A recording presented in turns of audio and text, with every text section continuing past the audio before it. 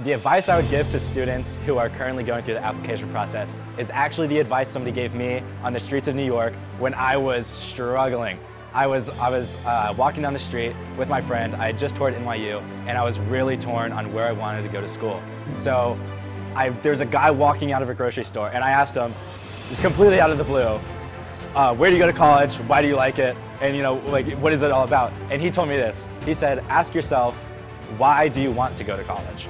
And for me, that resonated really a lot because I never really thought about it that way. I knew that I wanted a good social life and I wanted a good educational life, but I couldn't really decide for myself which one was the best. And at the end of the day, for me, what really helped was being able to ask myself, what do I want to get out of life? What do I want to get out of college? And why am I doing this? And that really, really helped. And honestly, I ended up on UNC because it was the best of all the worlds. I wanted to travel abroad. I wanted to do computer science. And UNC has good computer science.